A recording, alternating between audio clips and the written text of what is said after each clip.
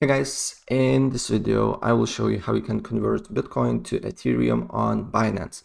It's quite easy and straightforward, and it will take you less than a minute to do so.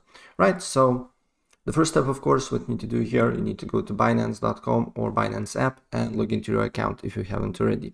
And then on the top right, you should see Wallet. So hover your mouse here, and then you need to go to Fiat and Spot.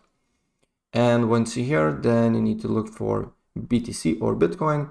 If you don't find it on this crypto balance list, you just need to basically search on search bar BTC, and then it will be the first option, and then go to convert. And then select BTC here, and from and to currency, you need to select Ethereum, all right?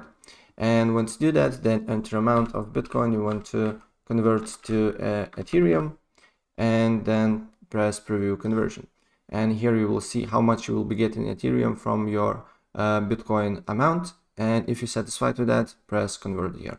And that's pretty much it, what you need to do here if you want to convert a BTC to Ethereum on Binance. So if I help you out, please press like button and subscribe for more. Take care. Bye.